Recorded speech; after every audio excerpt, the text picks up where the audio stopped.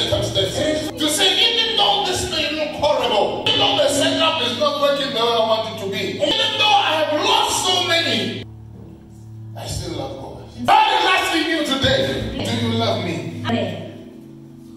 He said, feed my lambs. We love the lambs because Jesus called us to love them. This is how you show affection towards me. Feed my sheep. Do you really love God? Which sheep are you feeding? You must understand you feed your sheep based on the love you have for God. To love God is to love His sheep. Despite the disappointment. Despite what people leaving us. Because we love God too much.